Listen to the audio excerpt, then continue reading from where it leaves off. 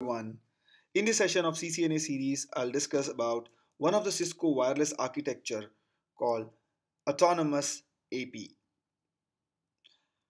The primary function of access point is to bridge the wireless capable devices to devices available on the wired network to share the data.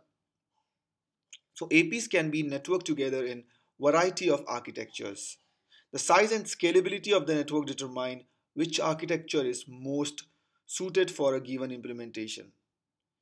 There are three different Cisco wireless architecture that we can use in our network, starting with autonomous AP, cloud-based, and split MAC address architecture. So let's go ahead and look at the first one, that is autonomous AP. An autonomous AP is a self-contained device.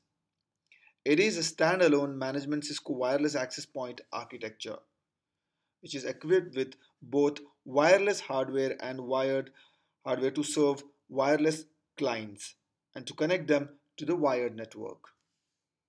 The autonomous AP can offer more than one standalone basic service sets and connect SSIDs to VLANs. Here in this topology, access points are offering two SSIDs, office and guests. These SSIDs correspond to wired VLAN 10 and 20 respectively. Those VLANs are trunked from the distribution layer, switched to the access layer, and further extended to the access point.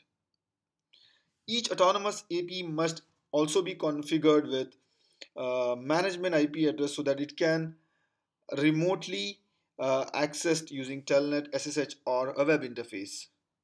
And to configure the SSID or which channel to use and what power levels to use. For management traffic to pass through the trunk, we have assigned VLAN 100. Each access points in this architecture must be individually managed and maintained using a management platform such as Cisco DNA Center.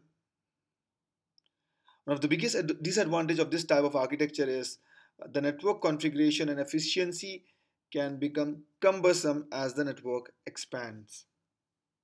In a large enterprise with hundreds and thousands of APs, it can bring large workload and it can bring high costs.